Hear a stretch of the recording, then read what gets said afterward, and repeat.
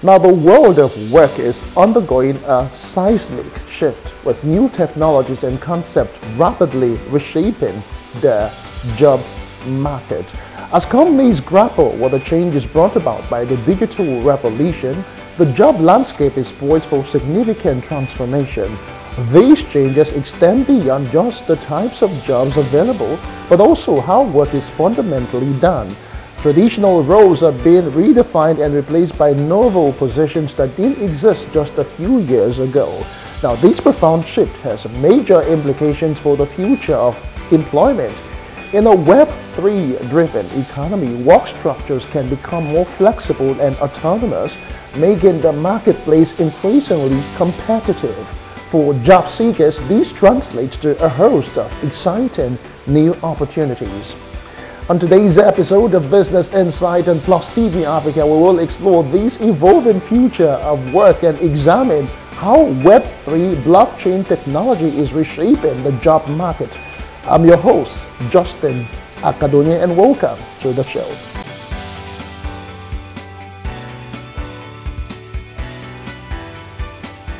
Web3 is reshaping not only the internet, but the very nature of work. As we transition to a more decentralized, user-centric online ecosystem, job seekers have a unique chance to be part of this transformative shift. By developing an understanding of the Web3 landscape and acquiring relevant skills, you can position yourself at the vanguard of this burgeoning job market.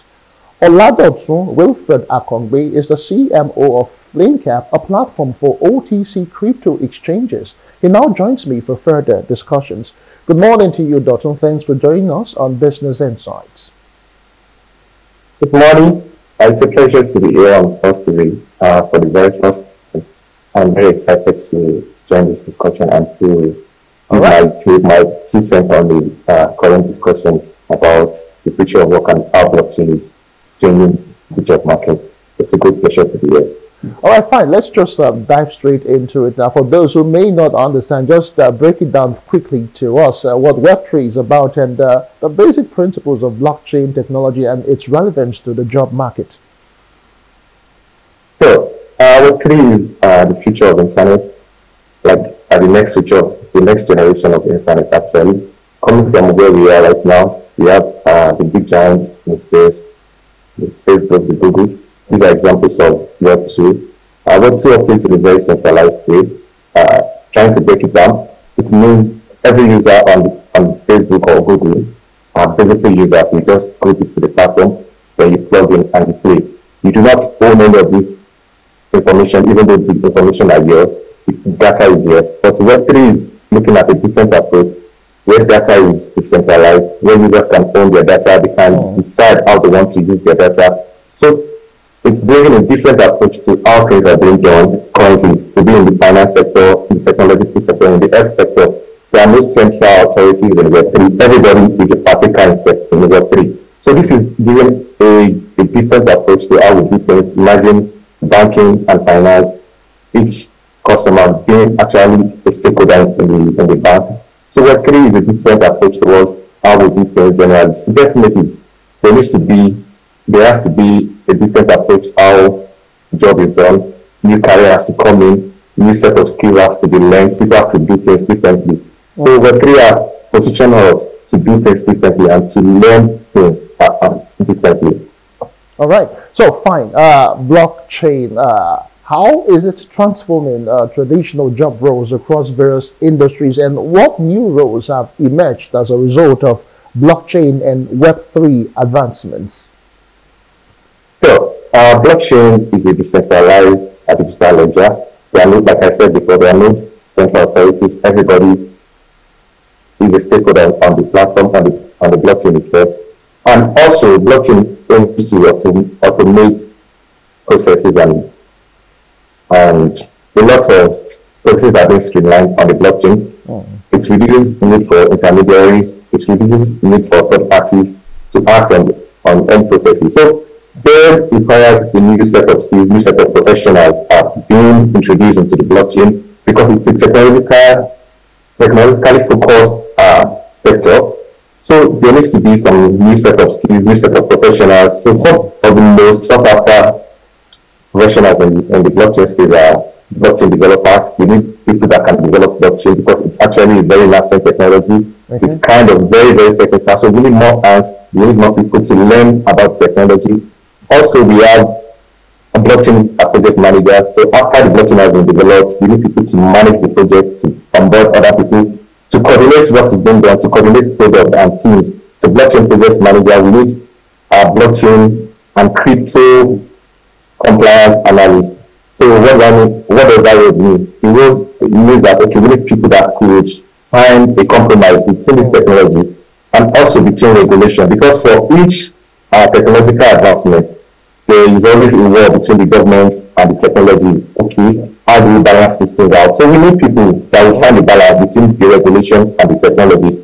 So these are few roles. They are like the upkeep that are currently blockchain experts, blockchain developers, a blockchain project manager, and blockchain regulators. Okay, fine. I'm thinking in my head, it's not really an all-comers affairs. You might need to get some relevant skills. Specifically, are there essential skills for professionals looking to enter the blockchain Web3 market, and just how can they actually gain these skills? So, Web3 is not totally like a new technology itself. It's like an advancement of the previous technology. So, we can start from our fundamental skills that have been learned, but new skills have to be learned. So, some of the new skills that have to be learned for a blockchain developer, you need to learn how to write some new programming languages. You need to learn how to write Solidity. You need to, that's for smart contracts. You need to learn how to code in Rust. Rust is one of the famous programming languages. Also, so that is the technical aspect of blockchain. You need new technical knowledge, how to code, how to write smart contracts, Solidity, learn Rust. Also, since blockchain is a mix of finance and technology, you need to learn about financial markets. You need some kind of financial inclusion. You need some kind of financial knowledge. So it has to be up to date because we can't just base on technological aspect also. There is the economic aspect of blockchain. So you need that. Then also we have the soft skills, which is the communication skills, human interaction, and all that. All of this also will be very, very valuable in Web3. So the technical skills, the finance skills, and also the soft skills. Okay. Very quickly now, so we can get into other aspects now, but still on the aspect of skills, are there specific courses, certifications, and what roles do universities and, of course, our educational institutions play in preparing the workforce for these roles? So, blockchain and Web3 are still nascent. A lot of educational resources are being produced on a day-to-day basis, but the internet is kind of very, very mature for any kind of learning you want to do. So there are lots of online courses, online materials that you can pick up as an enthusiast or someone curious about this Web3 thing, and you can pick up these materials and learn and develop these skills. Also, universities are getting into the space, developing tailored materials, tailored lectures, tailored courses for blockchain and Web3. A good example is University of Nicosia. We have a master's degree in digital currency, which encompasses blockchain, Web3, and digital currency. Also, we have the likes of Cornell universities. Personally, I've taken a lot of courses from Cornell University about blockchain essentials and related blockchain and digital currency. So, universities are coming into play, and there are also online platforms like University, like EBS, and all that, where people can learn about blockchain and Web3. Okay, let's talk about other aspects, in as much as we'll talk about key responsibilities and required skill sets, but then how is the decentralized nature of blockchain influencing remote work trends, and what opportunities does it provide for remote and freelance work? Okay, blockchain itself, for majority of the blockchain, it is open source, which means anyone can contribute. So this gives room for remote workers to contribute from any part of the world, especially for consultants, for developers who can work from the corner of their room. So it's very, very easy to be part of the functional team in the blockchain ecosystem. Then also in the blockchain ecosystem, there's something we call the DAO. it's centralized autonomous organization. So you don't need to be physically present in a location or an office. So you could work remotely. A good example of decentralized way of working in blockchain ecosystem is the Ethereum Foundation. Ethereum Foundation has up to 4,000 developers, and we do not have like a physical location. They all code and they all commit, they all contribute to the ecosystem remotely and in a very decentralized way. So the nature of work in blockchain is also, it shows and it radiates the whole essence of the technology that okay, what can be decentralized, the network itself is decentralized, you can contribute to the network in a very remote way, you don't need to be physically present. And yes, people have been doing that. I've been working in the blockchain space for more than 5 years. I've never been in an office, so it's totally decentralized and remote. Okay, fine. As laudable and beautiful as all of these sound, I'm sure there might be some challenges or maybe barriers individuals face when entering the blockchain and Web3 job market. I don't know if you can run us through them and how these barriers and challenges can be addressed by both job seekers and the employers. Okay. One of the major barriers for blockchain enthusiasts and people who are interested in getting into blockchain is the technicality of the whole blockchain thing. Like I said, blockchain is still very nascent technology and it's very, very technical. So people need to learn and endure the learning process. Also, generally, mass adoption is not getting to blockchain yet. We are just getting there. So we still have a lot of time, a lot of things to do so as to demystify the whole blockchain thing and to make it as simple as possible.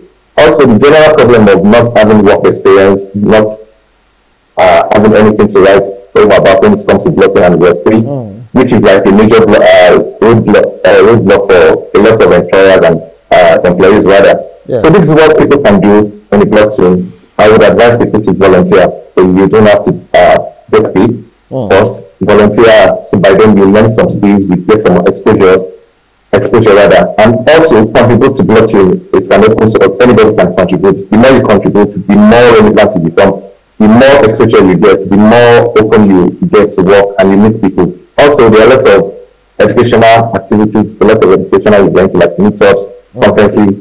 You can attend all of these events rather, you can meet people. From there you connect and you don't know who is who, and yeah. So these are the things you could do to get into the Web3 space.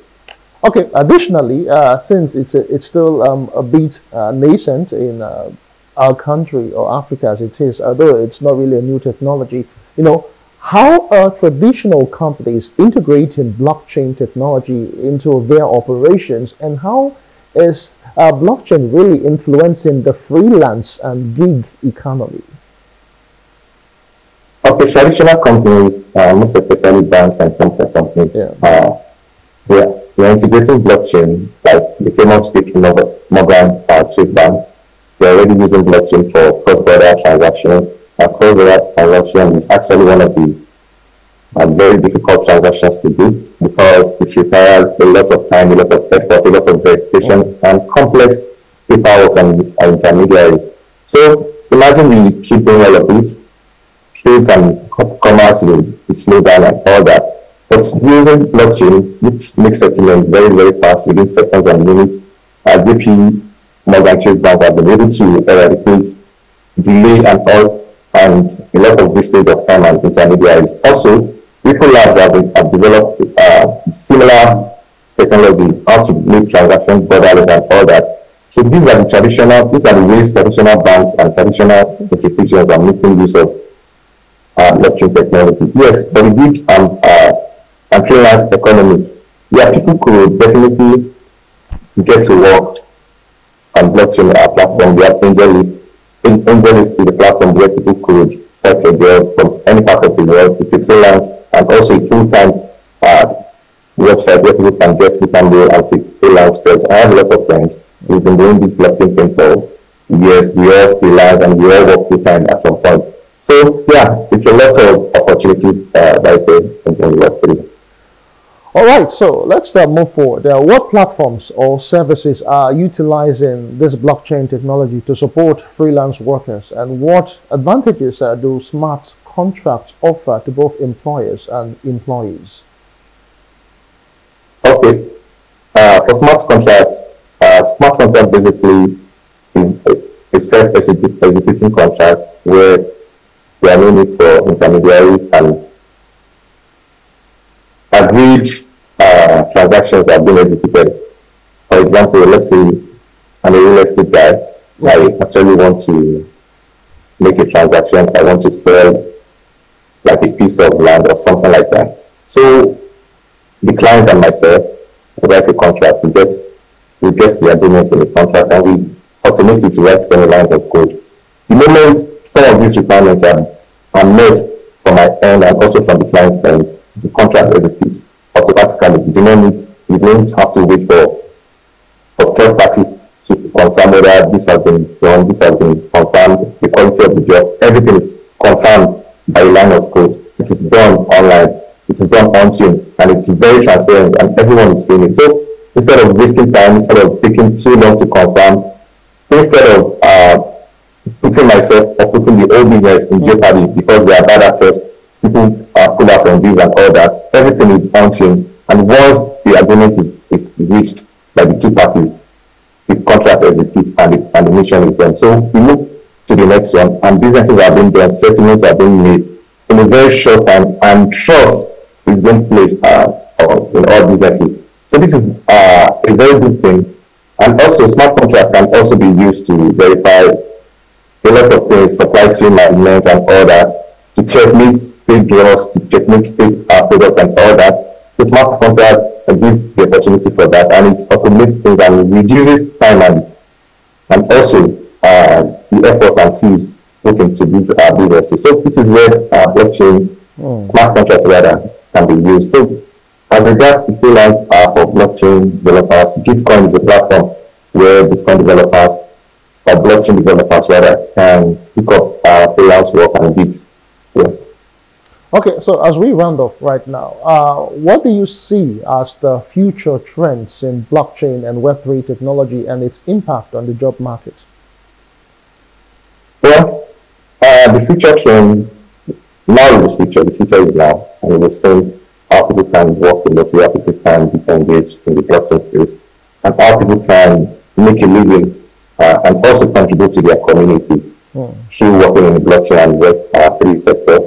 So it's an industry that is meant to grow. It is a promise. It is a promising industry, and it's going to grow over time. So we've seen the US government invest billions of dollars into the blockchain and Web3 industry, trying to decide what's going to happen, what is happening, how do we position ourselves. So I'm going to like to say young professionals to try and position themselves in the Web3 space. It's the future of work. It's the future of things. It's the future of the internet, and we all see. We all can tell what will happen when you key into some very very early investment or early technological changes. So it is the future of work, and it is the future of things. It can only get better from here. Okay, on the final notes, last words right now. In terms of support, in terms of from all stakeholders, even government inclusive and active players, what more can be done so that it can be really, really appreciated here in Nigeria and of course Africa in the large extent? Okay, the government has a very big role to play in any movement.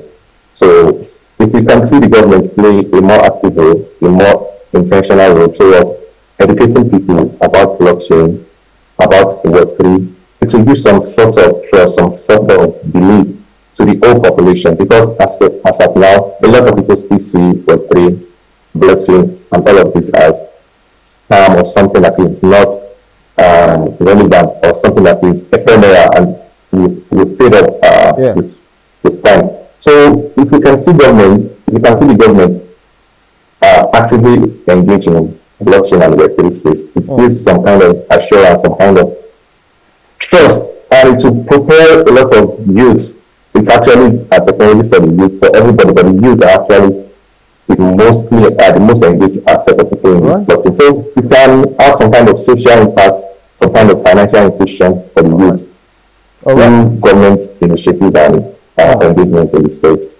All right, we must say a very big thank you to you. We have been speaking with Oladotun Akongbe. He's the CMO of FlameCap. Many thanks for the wonderful inputs that you have brought on this discussion, the future of work and how blockchain and Web3 is actually impacting the job market. Many thanks once again for your time. So, my pleasure to be here too. All right, that's the size of the show for today. I am Justin Akadonye. Many thanks for being there.